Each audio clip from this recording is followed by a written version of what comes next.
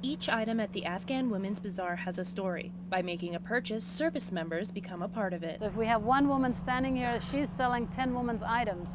Those women cannot come out here for whatever reason, the culture, the husband, the family, they're not allowed to come out. Service members are coming out hoping to find the perfect holiday gift while supporting a good cause. We would like to go international and reach out to all those women that need help. We can sell products for them.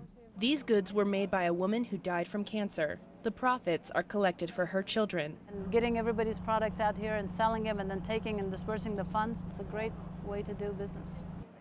At another table, a young girl is learning the ropes. This is an Afghan, and my mom made this side, and I made this side. Commander Gloria Kasich and Lieutenant Commander Annette Watkins hope their new clothes will strengthen their relationship with the Afghan nurses they work with. They're going to be very excited. We'll be having a lot of going away parties, and so this will be something that we'll be able to wear. This opportunity represents how far Afghan women have come. A lot of these women have an opportunity now to actually be the breadwinner, to earn money for their families. And opens doors to where they can go. Army Sergeant Julie Marshall, Kabul, Afghanistan.